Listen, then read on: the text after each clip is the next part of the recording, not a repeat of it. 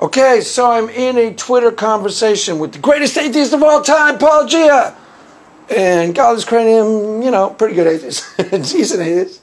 And some guy, the leftist philosopher. Now, starting right off the bat, let's just say a couple of things. Free speech is a principle. It is a principle that we need to adhere to in a civil society because that is the only means by resolving differences. But it is the only means we have for which to resolve differences peaceably. The principle of free speech. Now, the analogy I used was not a bad analogy. That's ridiculous. It doesn't really matter if private companies buy public roads in real life. The point of the analogy is that it's a network that everybody needs. So anyways, okay, you don't like the analogy. I'll use a different one from the real world. There is a private company in Southern California known as Southern California Edison. It's a private company, yes, but they sell a public utility. YouTube is a private company, yes, but they are in charge of a public platform that as of right now is the only public platform in town. BitChute doesn't really count, doesn't have the reach, doesn't have the audience.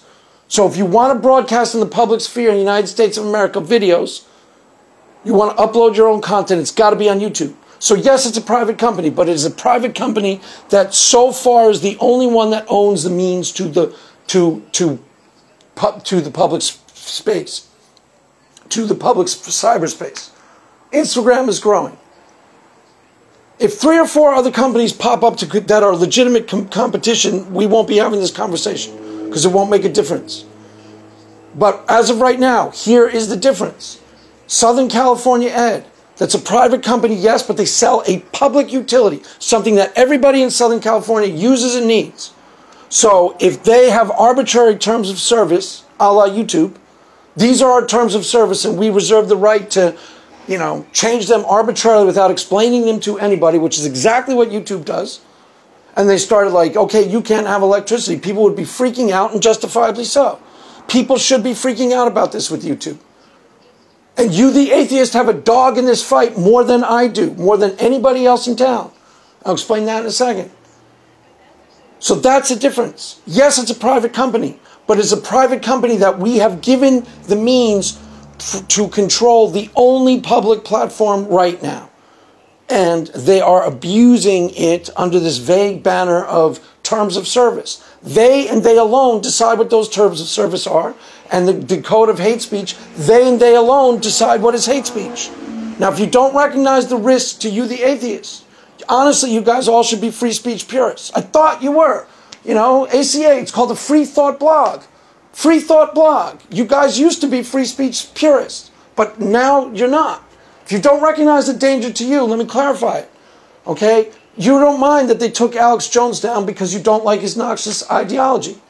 Okay, that's a really scary precedent. And if this isn't already happening, if this is probably happening already, but if it isn't, a year from now, they're going to take down genetically modified skeptic. And they're going to take down telltale atheists. And they're going to use the same sort of slippery banner. Well, it's hate speech. Because those are just 2 for instances. Because they criticize Islam. Muslims are going to get hip to the fact that they can bombard YouTube and say, well, they're violating terms of service and complain 50,000 times and get channels taken down under the same sort of slippery, vague banner. Well, it's hate speech. You say, well, you know, it's not hate speech. I agree it's not hate speech. But some of the Muslims might beg to differ. That's the point. That's the point. Free speech is supposed to be a principle that you adhere to in almost any and all situations, with very, very, very rare exceptions to the fact. Inciting of violence. That's it. And even then, I'd be a little bit wary of that. Because YouTube is deciding what incites violence and what doesn't. And as they've already proven, they are not up to the task. They took down Skylar Fiction's channel. I don't know if they took his channel down or a video down, but they took it down. So let me also clarify. First of all, they're not up to this task. 1. 2, they and they alone decide what hate speech is. That's not a good precedent at all. And you know, you, the atheist, have as much of a dog in the fight. In fact, more so than most people. Because last time I looked, atheism was still a quote-unquote controversial opinion. And you can be taken down under these same slippery hate speech your channels are going to be struck if they aren't already. There's some guy I was talking to on Twitter last night, Orange something or other, or Purple something or other. I don't remember exactly who it was, but he was talking about having a channel struck or a video taken down. I don't know. I didn't look that much into it, but this may already be happening to atheists. Ask around, I bet it is. Wouldn't surprise me. Oh, you criticize Islam too stridently. That's hate speech.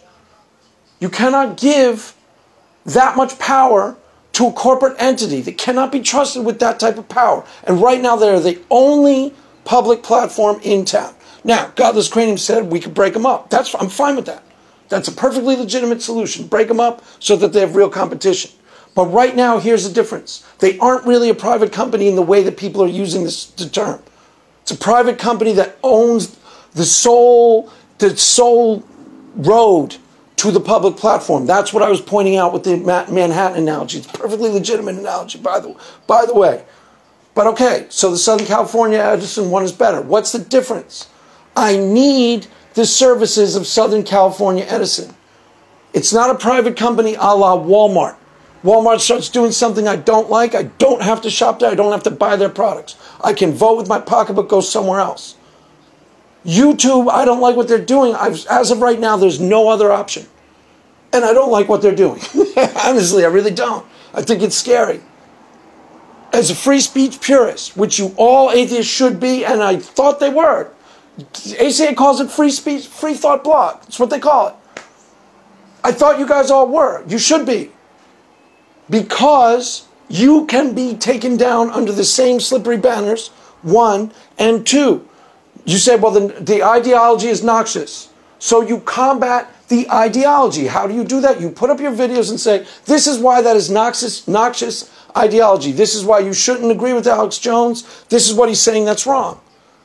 And you put up your own counter arguments. That is the only way to combat ideology that you disagree with in a free and civil society. Other than that, you are not combating the ideology. You are just removing its right to broadcast, which means it's still there, still being practiced by a whole bunch of people. It's just being practiced in secret. You aren't doing anything. It's not helping the situation. You want people to broadcast what they actually feel, see, and believe. That's how a free and civil society operates. People say what they actually put up things that they actually believe. Then you see what people really think and really how they really act. You take away their right to broadcast that because you don't like what they're broadcasting. First of all, that violates the entire principle of free speech. The whole point of free speech is protecting the free speech of people you disagree with, whose ideology is noxious. Other than that, it's not free speech. Nobody needs to protect the free speech of people who say things that we all agree with. The public sphere needs to protect free speech, and YouTube is operating in the public sphere. And we all have an interest in making sure that they do a much better job of not censoring people, because right now they are censor happy. And if you don't see the danger of atheism, let me clarify, it's dangerous for atheism. Promise. Promise. Last time I looked, it's still a quote-unquote controversial opinion. So, I'm a free speech purist. I honestly think it is in your best interest to be a free speech purist. But at least recognize that the private company thing doesn't really apply in this situation. Because it's a private company, yes, that so far is the only one who owns the highway to the platform that we all use. 5 other platforms, 5 other, video platforms of equal size, and I won't care.